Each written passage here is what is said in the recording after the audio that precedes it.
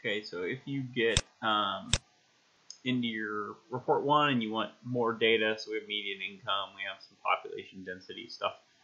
Where we're pulling that from is Mapping LA. So you just Google that, and here is your website. And again, the map, and there's some other stuff here. Mostly what you're going to do is just pick what ranking you want. So let's say you need, you say you're going to target ages 50 to 64. All right, so you just want to pull the data, hit go. It'll have the same 265. Again, it says 272 neighborhoods up here, but there's only 265 with data. If you go down to the bottom here, so this will match what's in your Excel file. And then to bring any of that data in, what you want to do is just highlight. So I'm just going to click and drag down until I have all of the data I want to bring in over to my data set. This is going quite slow. Come on. There we go. All right. Then I just copy it, so Control C.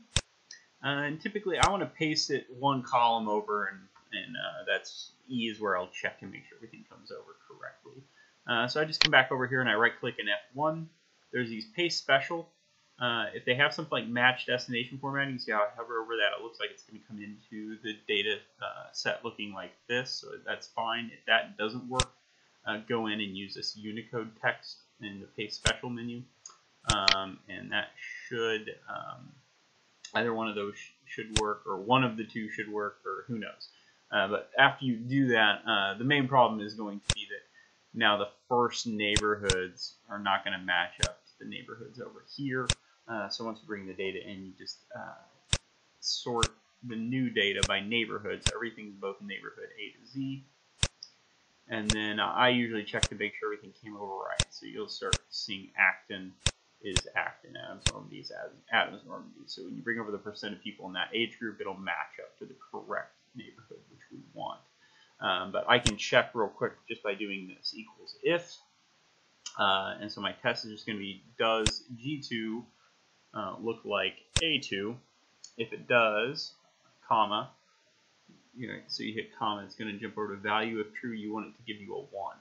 And then if I hit comma again, value of false, I want it to give me a 0. And that's it. So double click that down.